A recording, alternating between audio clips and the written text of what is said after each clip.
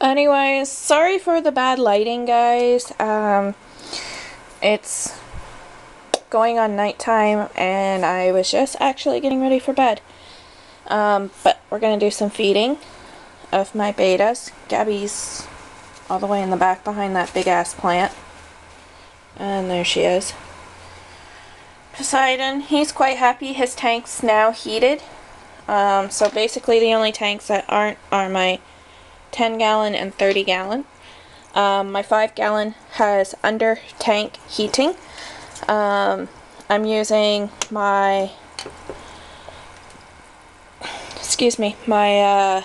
heating pad, and it's kept at medium heat, which is roughly maybe 80 something, I don't know, maybe 81, 82 degrees.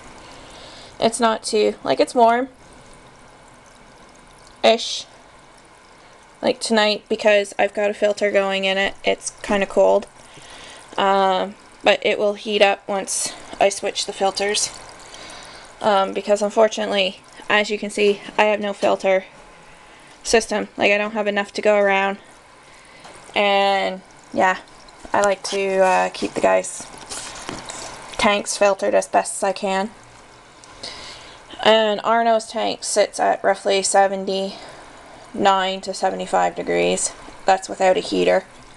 But he's quite happy. But anyways, we're gonna go feeding. And over here in her mess of a cage is Hellboy's neighbor, Lori. First of all, I gotta find Hellboy. I think he's in his cave.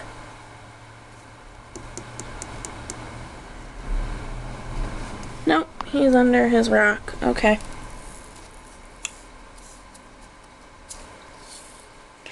Now, I do tend to overfeed. Gabby might not be interested tonight. Oh, she is.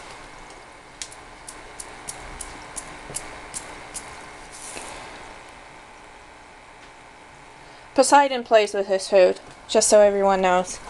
He will sit there for maybe an hour watching it before he'll either decide to eat. And Ezio, he's just aggressive. He will eat.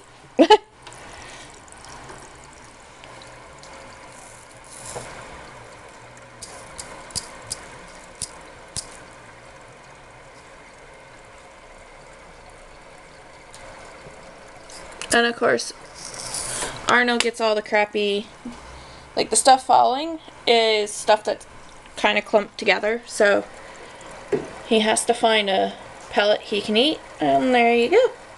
He's such a goof, because he will sometimes spit it out. So, food that is not picked up or floats to the bottom, I do tank changes.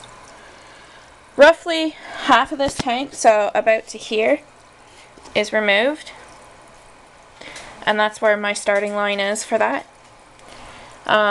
This entire tank often gets about to here, removed. Poseiden's entire tank gets cleaned. There's no way to do 55 or even 10% change with his, so his gets a full tank change. And these guys get roughly to here, tank change. So yeah. And then I've got my algae wipe cloth thing. But yeah, I just figured I'd show you guys these guys. They're bedded down for the night. I am wondering if this type of in-tank filter is a good filter for anything smaller than a 5 gallon. Would it work in a 0.75 or would it be too much?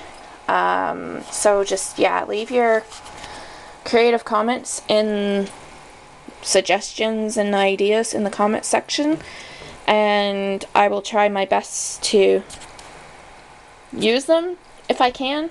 Just bear in mind, I'm on a budget. Also, I am dividing my 5 gallon.